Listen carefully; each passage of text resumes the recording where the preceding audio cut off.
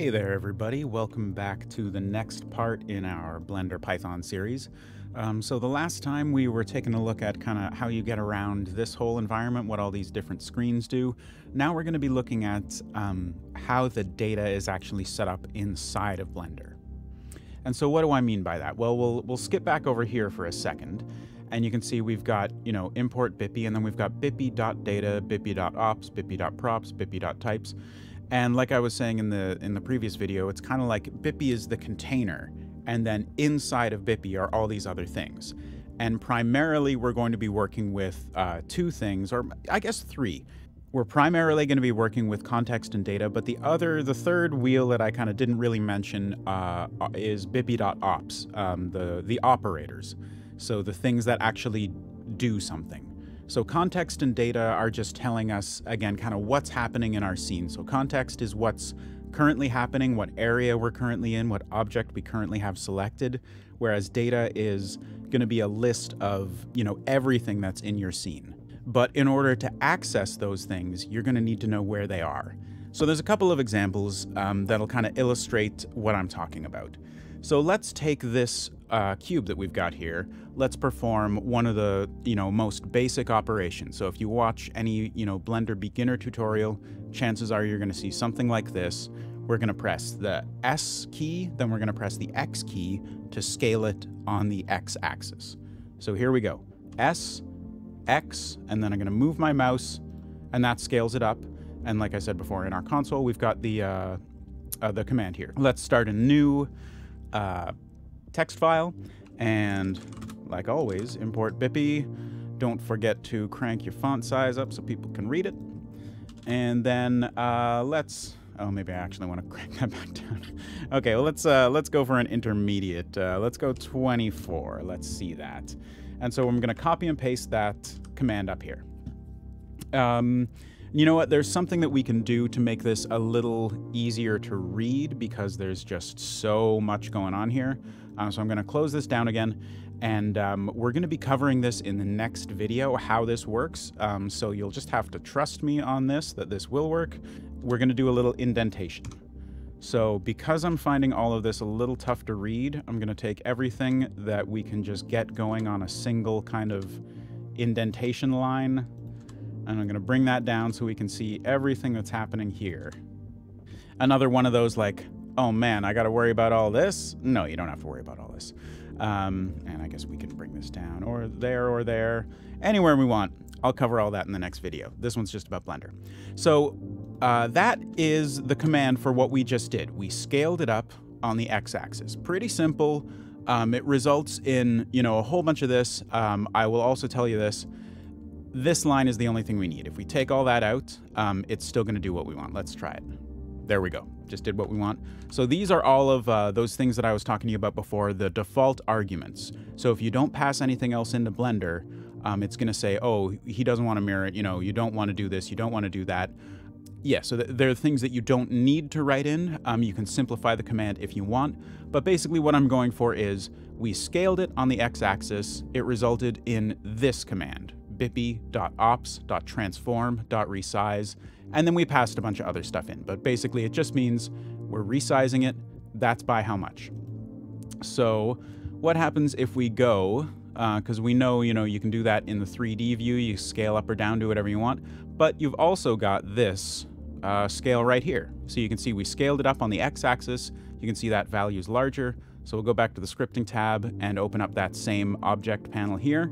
And what happens if we do this? So let's crank this up a little. Okay, we get this, bpy.context.object.scale. So hold on, we scaled it up in the viewport and we used an operator, bpy.ops. We scaled it up in the properties and we're just adjusting the scale of the currently selected object. So we're basically, we're doing the same thing, but we've got a couple of different ways to do it. And I'll show you one more too. Let's just comment these out for now. Again, all of this stuff that I'm doing Python-wise will be covered in the next one where we start talking about how the language actually works and how you can use it. So let's do bpy.data. objects, and then I got a cube, so I'll call it cube because that's its name. And then we'll do dot scale 0 equals 5 and see what happens now. And there we go. Our scale is set to 5. So what we're seeing here, and let me get rid of all the default arguments just to kind of simplify this a little bit. So what we're seeing here is there's a few different ways to do everything. So yeah, I'll get them all going on one line. So we've got an operator, we've got context, and we've got data. When do you want to use each of them? How do you use them? And how does that relate to, you know, all this other stuff that is written down here? My general kind of rule of thumb is an operator is going to work on context. So an operator is going to work on whatever you have active. And the kind of nice thing about Blender is that whatever object you create is immediately the active object. So if you say want to create, you know, a monkey head, like you got the Suzanne head, and then you want to add a little body or something, when you create the head, it becomes the active object, and then any operator you want to perform on it is just going to go onto that object. So if you're creating a Suzanne, here, let's just create a Suzanne. Now any operator that you perform, you don't need to say, do that to Suzanne.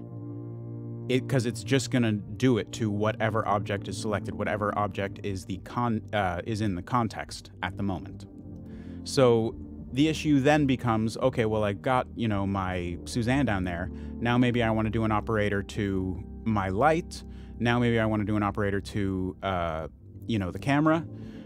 So you then have the issue of, well, if, you know, Suzanne's still selected, how do I perform something on this? And, well, you can either switch to, you can select it in your code, or you can just access it by typing in bpy.data because it's still stored in the scene.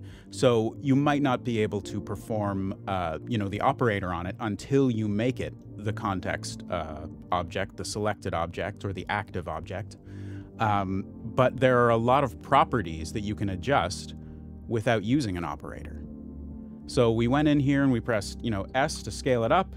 And you can see down here we've got that same thing again, transform resize, that super big long command. But if we go here, select those, set it to 1, you can see we've got the same thing happening here. Context, object, scale. Doesn't use the operator, we're just directly adjusting the properties. So that's another little explanation of kind of when you use each, which we sort of already talked about in the last episode. But yeah, the bigger issue is kind of how to find each of these things. So let's take another example. So a command that you will probably do all the time is undo. So let's just undo in our viewport, you know, Control Z. We're going back in our code, we're going back in our scene. So let's say we wanted to code in that undo step. You know, maybe there's something that that you want to do, like you know, reassigning the key press, for example. So you need to just be able to say, I don't want it to be Control Z. I want it to be you know, Control Shift H L T P for whatever reason. Then you would need to know what how to call that undo operator, so you can, you know, unregister it from the Control Z and then reassign your new key map. So how do we find that? So let's take a little, you know, a little investigate. Like I said, we do investigating in our interactive console. I'm saying undo, so it's something that we want to do. I'm not saying, like, you know, we got to change the scene's background, we got to change the light's intensity. So it's not like it's a, you know, it's a property of our scene that we're trying to adjust. So we can't just say, you know, bpy.scene. all the things you do. So it's going to be something that we do. So chances are it's an operator rather than, you know, an aspect or a property of an existing object. So how do we find this? Let's take a little investigation in our console. We go bpy.ops, autocomplete, it says dot again, and now, okay, here we go. So where's my undo operator? So there's a lot of things here. So what do we say? Workspace? That sounds like something where that could maybe have an undo operator. Pain. Oh, okay, well, it's not in there. Okay, so let's go back and we'll see. Oh, world. It'll be in world, right? Oh, no, that's how to create a new world. Okay, so it's not in world. Where's our operator? WM. So you may not know this. I know WM stands for Window Manager. So I'm going to type in WM. It's probably in Window Manager, right? Oh, look, there's tons. No, don't see undo. Okay. Well, that's whatever. Let's keep looking. Oh, UI. Let's UI. Oh no, you know what? That makes sense. It wouldn't be in there. Of course, it wouldn't be in UI. Oh, screen, scene. Maybe it's in screen. Let's it's not in any of those. So this is the issue that you will run into when you're trying to script something. You will have a bunch of stuff you know exactly how to do, like to scale X and Y or, whatever it is. And then you will have the next step that you're like, oh crap, how do I find this? And the answer is that link that I showed you last time, Python API. So if you don't know where something is, this is the best place to go, because you can go undo, search for it, and bpy.ops.ed.undo. So I don't know how long it would have taken me to go through this list until I eventually guessed ed, which I assume stands for editor. But yeah, I would have been there. I would have been there a while trying to find something as simple as undo that you do all the time. Or I could have gone up to the edit and held my mouse over top. Oh, hey, there's a great tip. So I started this series in 3.1, Blender 3.1, and today that I'm making this is the day that Blender 3.2 came out. So I am now working in 3.2. None of my preferences or add-ons or anything are set up. So since, they're not, since I don't have my defaults, I didn't get what I expected there, which was the actual Python operator to pop up when I hovered over that. So let's see where we can find that. Edit, Preferences, and there it is, Python Tooltips. That was nice and easy. Close that, and now we go back, Edit, Undo, hover our mouse, and we can see bpy.ops.ed.undo. So, there's usually easier ways than banging your head against the console over and over again. But again, as a beginner, especially if you're, looking in the console for something, you're just like, oh, what's the, how do I access this? You look something up and then you're trying to find the next thing. You're tempted just to keep scrolling in there. But sometimes, like I said, if you know what it's called and you don't know that exact path to access it, if you know how to do it, if you know how to, hover over, if you've got those Python tooltips enabled, or just search in the API and have that answer instantly. And that was the easiest way for me to do that, for me to find the undo. Well, that's probably the easiest, but hey, who's counting? I'm a unique thinker. So yeah, getting back to the API then. Okay, confession time. I reread these documents for the first time in, a handful of years probably. And I found, I think it's this one. This gave a really clear, concise explanation of how things worked. And I'm not sure if the docs have gotten better over time or if I just read this closer and understand it a little better. So possibly blame should be on me, and the Blender dev team and the community have put together this great documentation. But anyway, it is this API reference usage that covers how this works, because this was one of the things that I found really confusing at first. I would go into the API and I would say, okay, well, how do I know what all the different what all the different properties of like a node are? How do I know what all the different properties of a mesh are? Like I can adjust scale and rotation and, like what are all the different things I can do to these different things? And you're inevitably going to end up in types, because types, and I think I mentioned this in a previous video, are where every single different thing that you can access through this API are stored. So these are all the different data types that you can access. So if you want to know how nodes work, Well, there's a node, and let's just click on this random node. And now you can see everything that this node can do, everything about it, all the properties that it has. So if you wanted to adjust its dimensions, there you go. If you wanted to know its name, if you wanted to change its label, you need to connect an input to an output.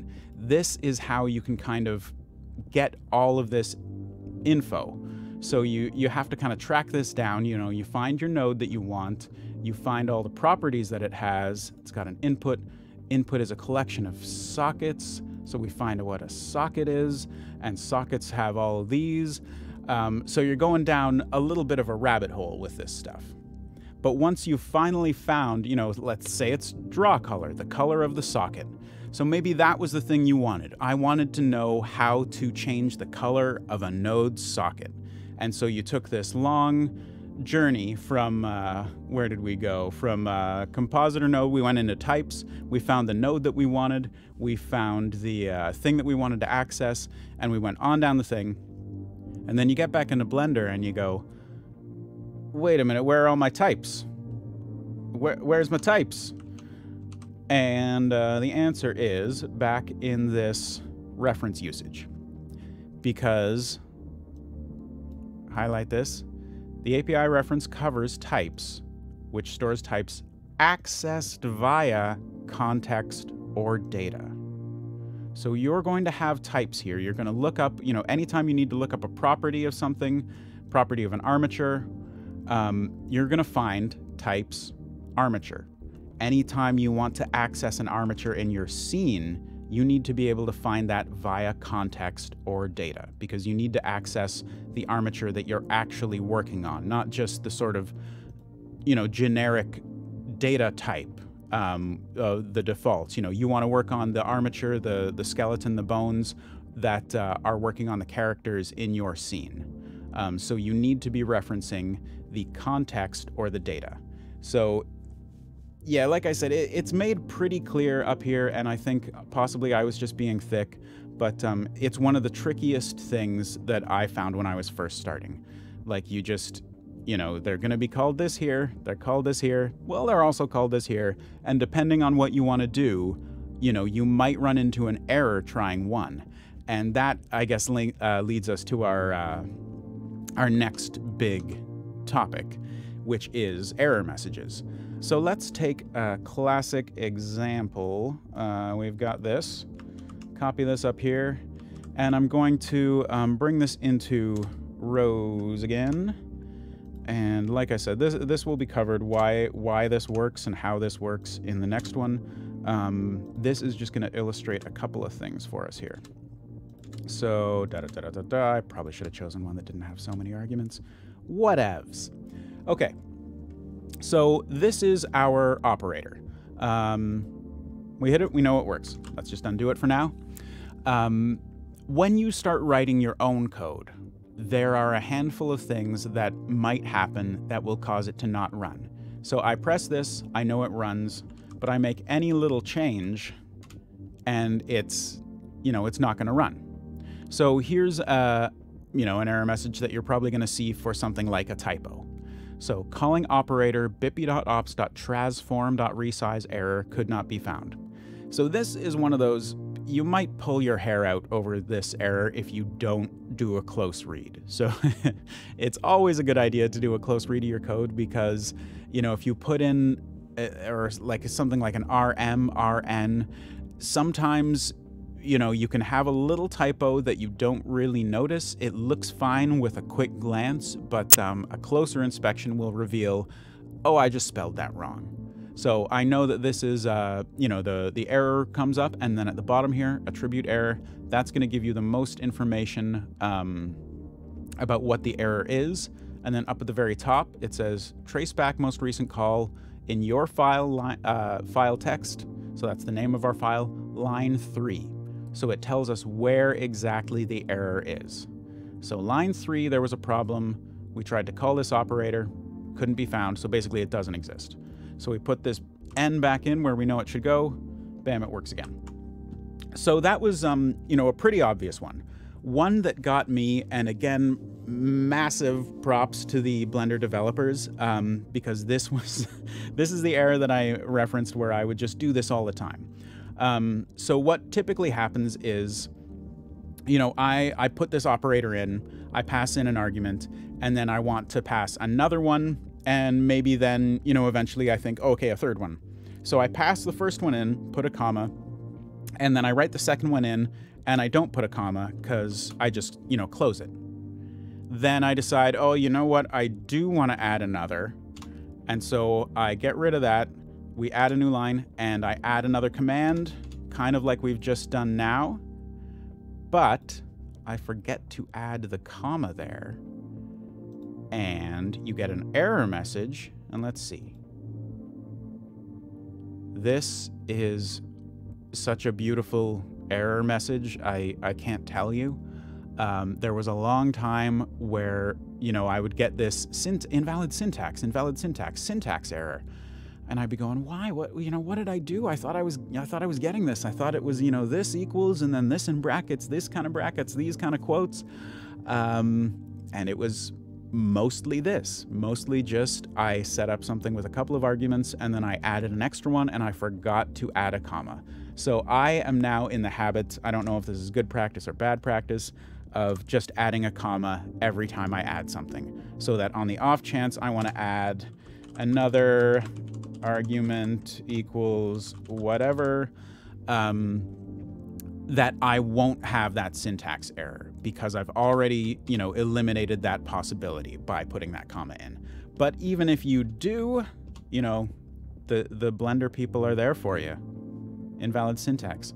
Perhaps you forgot a comma on line 11. What a beautiful thing.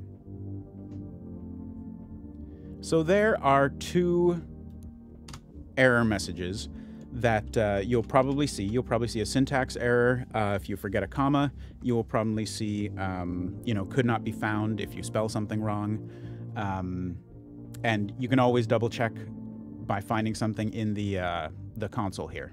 But there's one more error message that I want to go over in this one, and it's the one that you will probably be banging your head against the most. And that is the context error.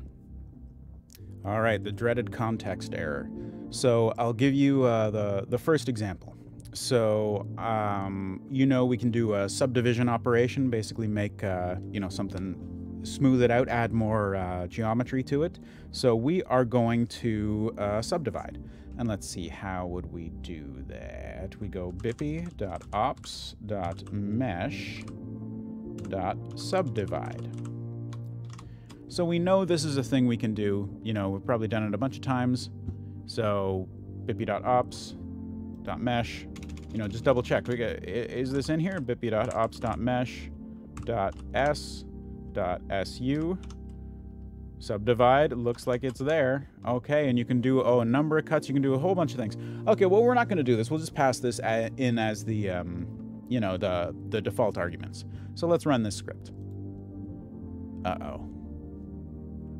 So, failed in line 3. Makes sense, it's only 3 lines long. Runtime error. Operator bpy.ops.mesh.subdivide.poll failed. Context is incorrect. So what is that telling us? So basically it's saying bpy.ops.mesh.subdivide, this operator subdivide has this method called poll, where it will say, before it runs, it's going to look around and say, okay, am I in the right editor? Am I in the right context? Because it's a mesh, we want to subdivide it. We can't do that to, an image in the image editor.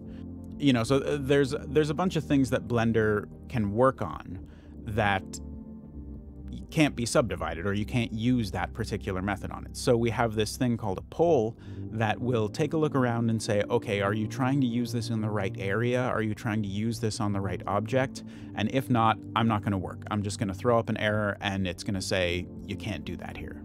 And sure enough, context is incorrect. So like I said, this is going to be one of those errors you're going to see a bunch, because at some point in your writing, you're going to try to do something in some context one that I find I often do is, if you're trying to work on something that's not in the 3D view, like when I was working on an add-on in the shader editor, I'd get a lot of context errors because when I'd hit run, the context that it would return would be the text editor.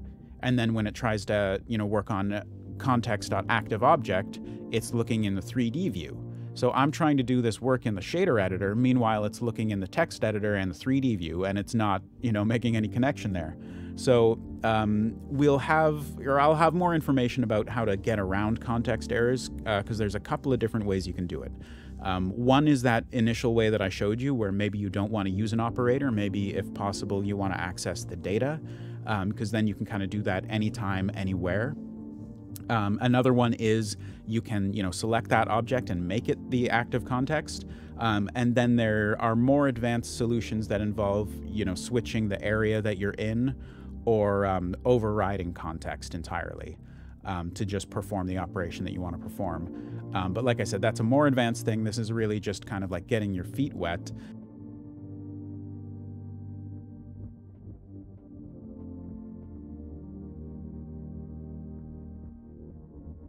So that is, how to access all of the data in Blender. That is how you can, apply the types that you see in the API to the actual stuff that's in your scene, and, what to do about those first few error messages that you get, kind of how to read it, and hopefully a little bit of an idea about when you might want to use context or when you might want to use data instead. And if anything is unclear, I think probably a lot of it will be cleared up when we get a couple more parts in and we start actually, making some of these add-ons and we put some of this stuff that I'm talking about into practice. So hopefully that's been helpful for some people. The next episode is going to be that dreaded one that I've been mentioning for a while, where we're actually going to learn a little bit about how Python works, how to read and write the language.